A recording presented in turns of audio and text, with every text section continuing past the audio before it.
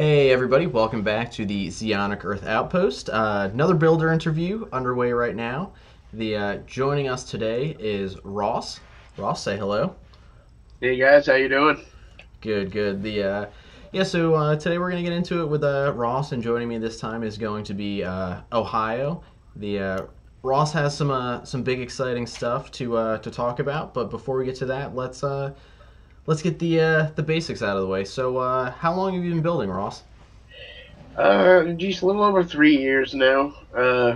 Got into a kind of mistake and accidentally ordered a Gundam kit off Amazon, and that was pretty much the end of it. That's taken up most of my free time now. It's just such a great hobby. I mean, as you guys know, it's almost kind of a life changing hobby, you know. And I've done lots of other things, scuba diving and traveled the world, and Gundam, man, it's where it's at. Nice. What outside of building, what's like your go-to Gundam series? Eighth MS team, Nice. That's a you know. very respectable answer. Yeah, it's just yeah, it's my favorite. You know, I haven't seen all of them. I've seen a lot of them. Build Fighters is up there and tried just because of the whole building and yeah, it's a cool one. But yeah, eighth MS team, Sweet. that's my go-to. Nice. Yeah, that's What a was the kit? What was the kit that you ordered by accident? It was a double X, an HG double X. nice. So Very yeah, cool, man. screw your eighth MS team. Yeah. Right, right. Gundam Double X. What? Well, you know what's funny is I never actually like back in the day. I remember Robotech and stuff like that when I was a kid. I never watched Gundam back in the day. Didn't I mean I knew what they were just from the iconic RX-78 head that you just see everywhere. But like I had no idea that they even built models. What Gunpla was like that there were 800 million Gundam shows. I had no idea. I didn't realize. So yeah, very cool, man. Very cool. Let's get into a little bit more of the personal build stuff now. The You're actually sponsored by a company. You want to talk about that? Yeah, Testers, who's owned by Rust-Oleum now, saw some of my work and got a hold of me and another buddy of mine, Alex, that's in the group, and wanted us to do some tutorial builds for them, stuff they can put on their website and in their catalog, and a couple other builds. And so, for that, they've basically been hooking us up with just about anything we want as far as model suits wise. That is that is super awesome, man. I think you're actually the first person we've talked to who's been sponsored by the outside. So it's really cool to see that the hobby is finally grabbing the attention of other companies in the states. Because I mean, if you look outside, especially in Asia, I mean, so many other companies support third-party Yeah. kits, paint, specific things for Mecha and Gunpla, but we're not really seeing that here in the states. So Yeah. that's really cool to see. The Yeah, seeing them jump on board with it's really cool that they want to try and go that route because, Testers is pretty much known for like the old school model builder. Yeah, And so, you got all these other companies, that are out there for like the new stuff and Mr. Color, and Outclad and all these other ones. But, hopefully Testers jumps on board and, starts making some better colors and making some new scribing tools so everybody's not paying $800 for a set of DMC chisels. that, Like that it's would be nice. crazy. Big news. Let's talk about GBWC. Oh God, it was so cool. Never been to a convention before. Actually planned on entering last year. And as everybody knows, the World Cup. It's worldwide. There's multiple stages to it. You win, one of the smaller competitions. You kind of move on and on and on, and eventually you get the master out there, which must be cool to have. So yeah, it was a great first run. Took best large scale. Actually, I don't have the kit here. It's actually in Schaumburg, but I did. I don't know if you can see. I did get this nifty little best large scale World Cup emblem thing. So that was really cool. It was a lot of fun. So definitely plan on doing it next year. Cool seeing some really cool builds. So many talented modelers out there. That was probably the best part of it, just seeing everybody's work. What convention did you go to? Where'd they host it for your region? It was ASIN, which is Anime Midwest. Anime Central, and it's in Rosemont, which is just a little bit outside Chicago by O'Hare Airport. And it was just great. At my first convention, it was cool seeing Bandai represent. All these other vendors that they had there. Exclusive Gundam kits you can't buy online and stuff. So that was a really cool part, and just seeing all these other people that are into the hobby. It's not just this niche awesome thing anymore. It's totally getting bigger. Yeah, no, it definitely is, and it's really cool to see how it's growing and evolving. So as it continues to grow and evolve, before we throw it over to Ohio for some questions, what is something you're hoping to see Bandai do more of in the future with kits they're releasing, or? Yeah, I'd like to see him actually for myself. I'd like to see him put out some more master grades. The high grade lines are really cool. That's what got me into it. I'm kind of more of a master grade snob now. I do still have some HGs. I can see them behind you. It's a very nice stack. Yeah, and there's so many more for HG though that would make great MG kits. And you can only get them in HG. So I wish they'd do the same thing with the HG kits. Make one for everything. Yeah, that would be super sweet to see. So, Ohio, let's throw it over to you, man. What do you got? Ooh. Well, first I want to compliment on that testament back there. I want a review of that when you build that, because I want that kit. It's funny actually. Three guys in the group had all got those, and we actually are going to have us a little triad competition to see who could throw out the best testament on those third-party kits. That's interesting. I definitely want to see how that turns out. Yeah, but pretty good. I want to give you credit on this. You are the, I can't remember. Are you the president or are you the founder of the Gunpla Builders of Chicago? I am now the president. Wasn't the founder. President. Yeah, no, I got into it when there was about 35 guys, and I was actually still living in Hawaii at the time, but I knew we were moving to Chicago, so. Saw this small group on Facebook and joined it. Then when I finally did get out here to Chicago, I kind of started just doing a lot with the group. Just kind of set up some build days and stuff like that, and just started to doing a lot more moderating and that type of thing on the page. And the couple guys that did found it, Conrad and Kai, they're still members, but they've moved on and are doing big things in life, college and family and stuff like that. So they kind of passed the reins over to me, and I just have took off and started running with it. Now, I will say also, this is an impressive number. What is your current member roster, your number? I believe we're 568, I think. I was actually just looking at it the other day, and it's something right around there. And and we started out with 30 guys. Wow. I mean, when they first started out, there was really 5 or 6, but it kind of grew from there, and we just have exploded. A lot of it is that we do build days now. A lot of the local Hobbytown USAs and stuff. Give a shout out to Hobbytown USA in Schaumburg, Glenn, buddy. Thanks a lot. A lot of this is to you. You helped us out get this big. He'll mention us to every person that comes in and buys a kit. We have some business cards there, and we've just exploded. It's crazy. I mean, from 35 to 568, it's wild. Now, that's not saying all 500 show up to every build day, though. I mean, I've seen your build day pics on how many people you have in attendance, and it looks like a Friday night at a Magic tournament. There's easily 20 to 30 people there, if not more, constantly, and it's amazing. And I also want to give you credit, because when I started getting into Gunpla and wanting to do more with Gunpla than just be in my house or just on Instagram or anything, I looked for local groups to meet people. And I'm in Cincinnati.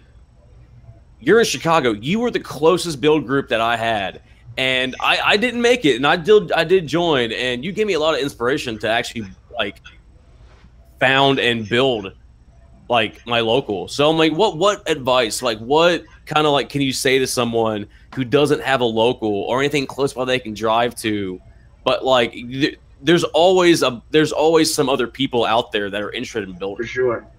For sure. Yeah, I'm really, God, that's kind of shocking. Cincinnati, and there are no groups. No, but I have a pretty good group, though. I mean, it just took one person to like make it all just happen. To kind of light the fire. Yeah, and everybody kind of jumps on.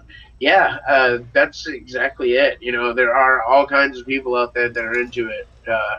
If you just look around, if there are no people that you know, start a Facebook page. You know, start jumping on other pages. You know, some of the Gundam pages on Facebook, like Gundam Builders of America. And, you know, I can't think of all of them right now. There's a bunch on there though. You know, and so it's an easy way to look and find out where everybody's from. Starting your own page. You have like the Gunpla Builders of Cincinnati, is it? Or did you guys go with something else? Or Cincinnati Gunpla Builders. Yeah. See, so I mean, and it's just going to explode. You know, like you're going to be shocked at how many people start jumping on board. I think. I mean, granted, Chicago's a pretty big area, so you know. Yeah, you got a legit logo and banner and like all flash. We tried. You even had group awards given out. I saw group awards given out just for like, oh, here you go. Yeah, that was kind of cool too. It's just kind of keep everybody into it, you know, a little fire. We do competitions all the time, you know, in group. We usually have one going, kind of, you know, every 3 months, 3 months, you know, something like that. A little break in between, but just to keep the juices flowing and everybody into it. We're hoping to have a table at next year's ASIN, like, you know, an actual, like, legit table, you know, maybe sell some T-shirts and stuff. But, you know, it's more just to get people, you know, into it. Just business cards some of the guys did, you know. We must have, you know, gathered another 100 people easy. And that's, you know, there are people out there. So if you really, you know, just want to look around, check Facebook, check other, you know, social media sites. They're out there. Just got to dig.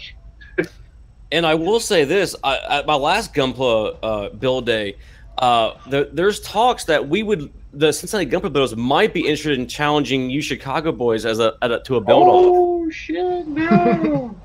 Yeah. Yes. Yeah. No, that would be great. A few of us want to come out and actually to one of your build days. I actually have talked about taking a road trip out there because you know I tell them that like.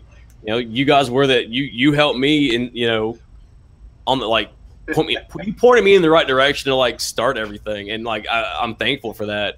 You know, man. Appreciate it. That's awesome. Yeah, I think something like that would be great. A little contest. We've got some pretty talented builders. You know, I definitely know a couple guys who would definitely be into doing something like that. Although we're not going to combine 4 Verka master grades to make a kit because honestly. Whoa, that's a price tag I don't want to pay. Right, go figure, go home. I know. It was so hard, man. Like, I busted into that Giradoga box just to take, like, 2 shoulder pieces. Yeah, that was rough. That was kind of rough. So it was like Shijabi. It was like Sinanju Shabi-Stein. It was like the craziest combo of, like, parts. I was like, wow, that's when you first showed me that, I was impressive. It was monstrous when it was done, dude. I'm not gonna lie. I put it up next to an MG camper, and it was like twice the size, and I was like, oh my god, like I need to check like the size requirements to make sure I'm not going over here, you know. But they're pretty good. You're allowed to have some pretty big stuff. So, and a lot of those guys are throwing out some pretty insane stuff. Well, on that note, what would you say advice for someone who is actually wanting to enter like any of the GWCs or anything like that, wanted to go to, or even just a local competition that like their locals having, even like what advice could you give someone who wants to do that? Just to do it. Like, honestly, it really doesn't, it comes down to the judge, really. So, I mean, you can have, you know, a world-class builder, you know, lose to somebody not quite that good because the judges are looking for certain things. It's not all just, you know, did you get all the nubs off? Did you see all the, you know, get all the lines filled and stuff? It's beauty's in the eye of the beholder. So if you think you can do it, I say just go with it. Try and be off the wall, think out of the box, change some colors around, do something somebody else isn't going to do. That's really the main joy of the hobby. I mean, you can buy these kits that look great by themselves, but you can do anything you want to them. I mean, people are using not just modeling parts, but like trash and old Bic lighters, and it's just crazy what people come up with. So yeah, I just say jump into it. Use what you got. No, that's a very good point. Who the hell was using trash? I just want to know that. I'll actually show you this picture. I'll actually show you this picture. I'll send it to you email or whatever. Oh. It's a Zaku, and he's on like this hover bike, and the thing is literally made out of, like, you can see some big lighters in there, and there's like spent shell casings, and it's just all this stuff that you would just find in the trash. Okay, that sounds that kind of sounds cool, actually. Oh, it looks so awesome, dude. It's like it's legit. No, I thought you were saying like a banana peel. Like it was like being powered by the stuff that powered the DeLorean. Like that's what I was thinking in my head. I'm like, well, who the hell did that? Yeah. Was that Hobo Hobbyist or something? I'm surprised somebody hasn't taken that title yet. Made their own channel with that. You never know. You never know. You might happen. See, yeah, somebody's money train right there. So with having such like a big local scene and the being in more so like a metro area, what's the for people who might not have a local hobby shop who do their buying online, what's the local scene like for picking up kits? Can you walk into a store and see perfect grades, high grades, master grades? Like, what's the product mix like at your locals? Around here, pretty good. I mean, it honestly didn't start that way, but I think, as the group and how it's getting popular, like Glenn at Hobbytown, man, thanks. It's, when I went in there, he had one basic wall, maybe 4 by 6 feet with maybe 20 or 30 kits on it. Now he has one almost the whole wall of his store with 300 or 400 kits, perfect grades. Wow. He's got it all, and plus a lot of these guys will order it for you. These hobby shops, if they don't have it, they can get it. So if you know what you're looking for, any of them will order it for you. Yeah, that's very true. We're pretty good. We're pretty lucky. I mean, I'm sure a lot of people out in different places probably you're not going to find much at Hobby Lobby or Hobbytown USA usually will have a couple, even if they're smaller stores. But yeah, we got pretty lucky around here. Yeah, that's pretty impressive, man. That's not bad at all. I mean, that's it almost sounds like I'm based in New Jersey, and Gundam Planet from where I am is maybe it's maybe like an hour and 42 hours depending on traffic.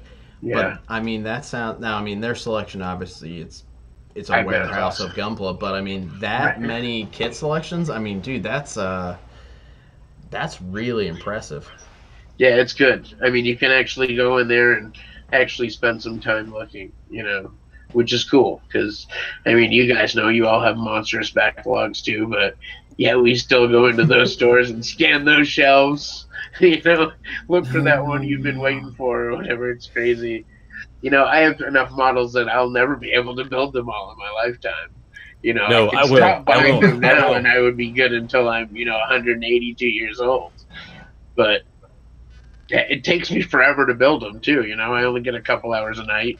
I know you guys are probably, judging family and jobs, and as much as it would be nice to just chill down here, for 22 hours a day and sleep for 2, I only get a couple hours a night. I will say my lovely wife does at least let me have a few Saturdays to where like I can straight be a nerd and be in my man cave and just have Gundams all around me, all the Gundams. Yeah. So I'm lucky on that, but every once in a while I do get that. Yeah. And my wife lets me have my build day a month, to where I'm like, I at least need one day. Yeah, no, that's really awesome, man. Especially too it's cool when you can involve like the family unit and your hobby and what you do, and that's something that I really enjoy about Gunpla and the hobby. I know you touched on Build Fighters being a series that you like, the I saw before we were talking, before we started recording, you have a little one. I have one who I think is probably a few years older than yours. She's 5, going to be 6 this year. And I'll be honest with you, man. I never thought I'd be able to bring her to the dark side, if you will. Yeah. But it's great now because if she's up at night and she doesn't want to sleep, I'm like, hey, you want to watch Build Fighters? And we'll watch like an episode or 2 of Build Fighters before we get. And I'll bring her to the like my local with me, and I'll be like, hey, what do you want to build? And she's done a couple Bear Guys now. She's done a few of the I actually just picked up.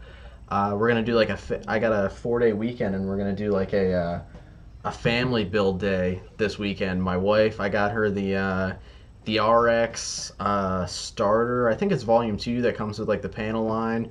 So Right, That's a solid kit. yeah, I'm gonna help her knock that out, and I just got the Barbados. I think it's the first form. It's not the Lupus. I think it's the first form SD for my daughter. So we're gonna see how that goes.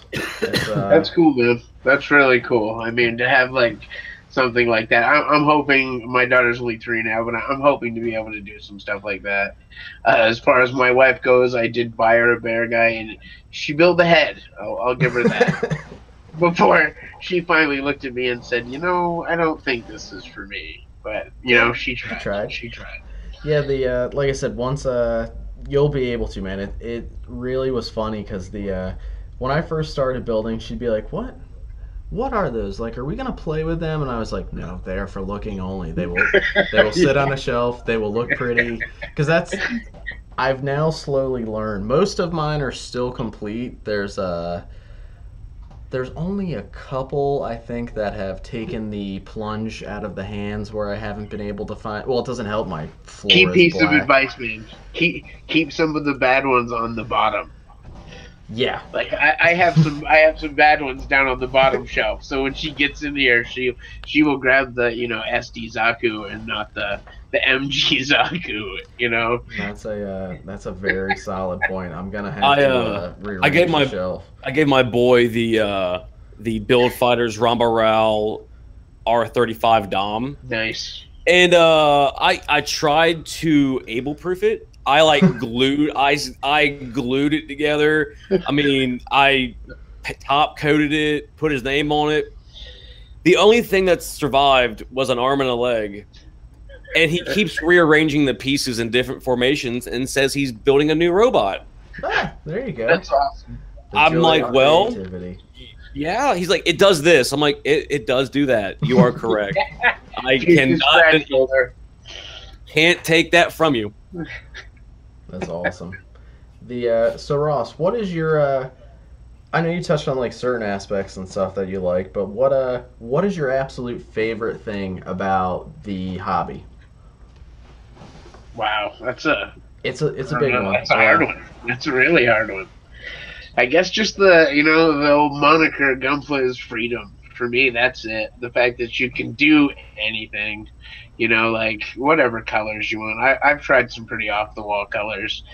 Sometimes they work, sometimes they don't. But it's a cheap enough hobby that, you can do stuff like that and really mess around with it. And to me, that's what the whole hobby's about. You can have the same kit as somebody, but you're never going to have the same kit as somebody.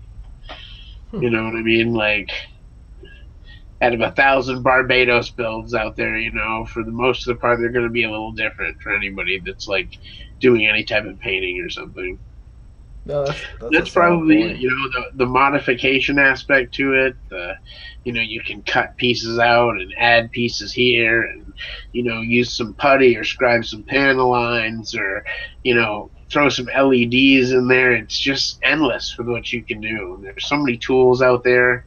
If you don't have the tools, you can make the tools. I mean, it's great. Yeah, that's pretty awesome, man. Now with running your own local too, what especially now since the hobby's starting to grow, you're getting people from like different aspects of life, obviously different maturity ranges, age ranges, and stuff like that. What advice do you have for people, or I guess since you're the president of your group, how do you deal with, especially since you guys are on Facebook and stuff too, how do you deal with like trolls or like negativity within the community? Because that's something we've talked about it before on some of our episodes. It's something you really don't like to see in a community or hobby, but like I said, with people coming from all different aspects and backgrounds, you're bound to have it eventually. So what advice do you have to people or for people to avoid it or squash it altogether? Yeah, just stomp on it instantly. There's no room for that kind of stuff in this hobby. And if you're one of those elitist guys, just don't join a group then. Like, yeah, we've had stuff like that. I try to stop it as soon as possible. Give people the benefit of the doubt and say, like, hey, we're not going to be doing this. If somebody's not asking for, negative comments on their thing, don't give any. If somebody posts something, if you don't have anything nice to say, don't say it. It's that easy. Not everybody out there is going to be a master airbrush painter, and you're going to see some, kits painted with craft paints that, don't look what you would like them to look like, but, they're not yours. So you don't worry about it. I mean, I hope people would just think of like the golden rule aspect. If you don't want it done to you, like, don't do it to somebody else. So yeah, Gunpla Chicago. We don't really have any guys like that. I stomp them out pretty quick when that happens. Very cool, man. Very cool. Yeah. Yeah, I mean, And for the most part, for the amount of people we've had, it's been a few cases here and there. So there is some around, but it's not that bad. That's awesome. Now that's really cool to hear that the you guys have a very positive culture out your way. Because like I said, as the hobby grows, I mean, that's like I said, we've talked about it before on the channel. That's something that's cool to see because this still is a pretty like. It is growing. I mean, it's not where it was when you could get wing kits at like Walmart or Toys R Us, but it's I mean, it's growing now more than ever. I mean, we're getting not kit releases, but we're getting series releases pretty much the same day as they have it in Japan. You can go right to Gundam Info and watch it here, which is pretty cool. And even a lot of English manuals. Yeah, English in the manuals has been really cool to see.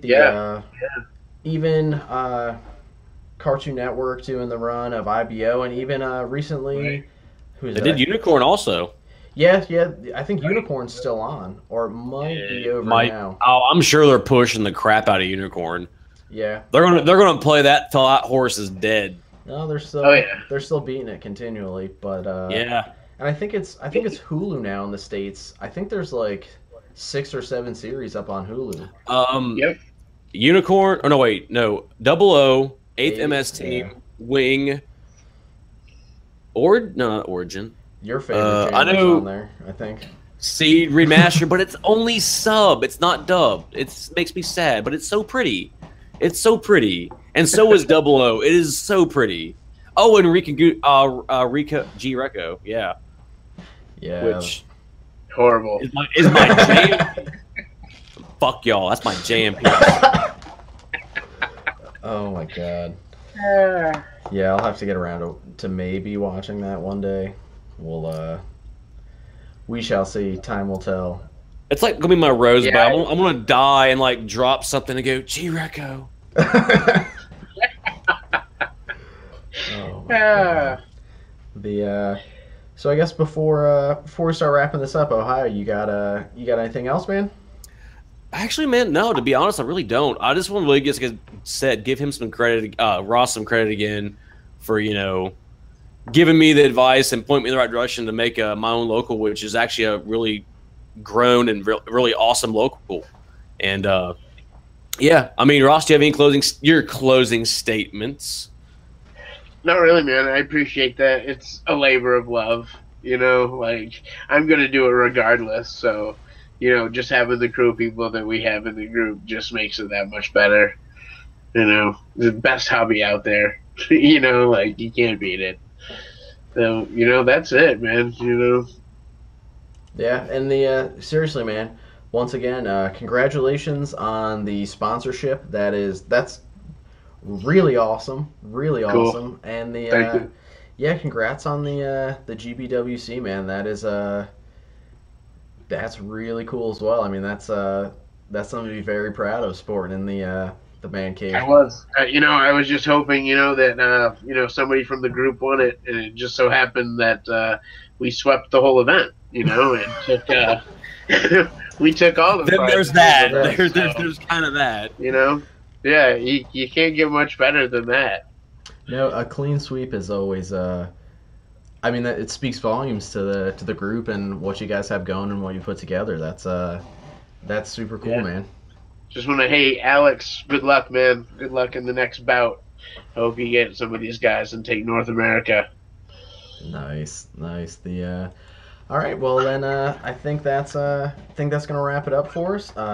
Ohio, thanks for hopping on, man, setting this up. Ross, thank you for joining us, doing the interview, and for everybody who's watched, thank you for spending some more time with us. And we're gonna link everything to Ross's social media accounts, Instagram, the pages, the groups he's part of. So if you're somebody who's seeing this, you want to get involved in his local, you'll know where to go to. You'll also be able to see pictures of the builds he's done, all that cool stuff. And we'll catch everybody next time. Thanks for joining us, guys. That's a cute face, Ohio. I like that.